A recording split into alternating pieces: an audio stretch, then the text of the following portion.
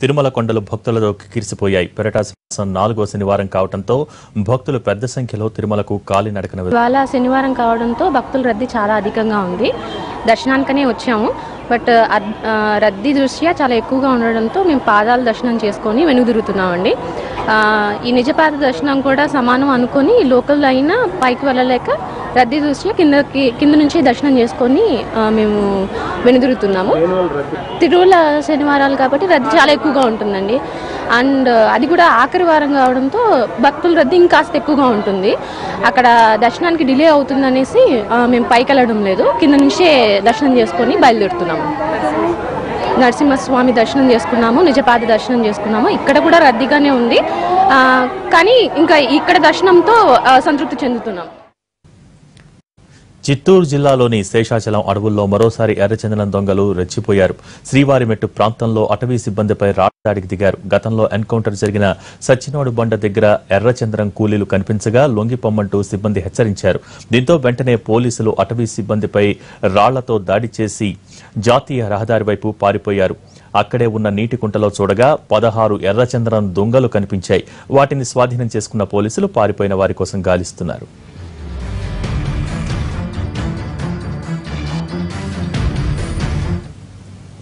తిరుపతిలో ఓ వృద్ధురాలి మెడలోని గొలుసును దొంగిలించారు ఇద్దరు గుర్తు తెలియని మహిళలు. గంగిరెడ్డిపల్లెలో నివాసం ఉంటున్న ధనమ్మ వస్తువులు కొనుక్కోవడానికి నగరానికి వచ్చింది.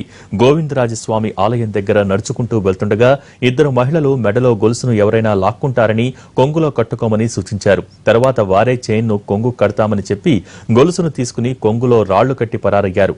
వాళ్లు వెళ్లిన తర్వాత కొంగుముడి విప్పి చూడగా రాళ్లు ఉన్నాయని పోలీసులకు ఫిర్యాదు చేసింది బాధితురాలు.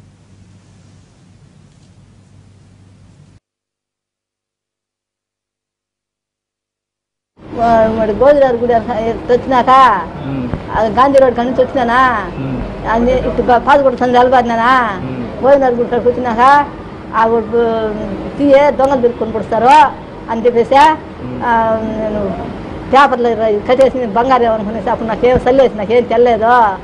దాన్ని చూస్తే ఇప్పుడు ఇస్తే మళ్ళీ పరుగుతేసినారు, రాళ్ళు కట్టేసినారు.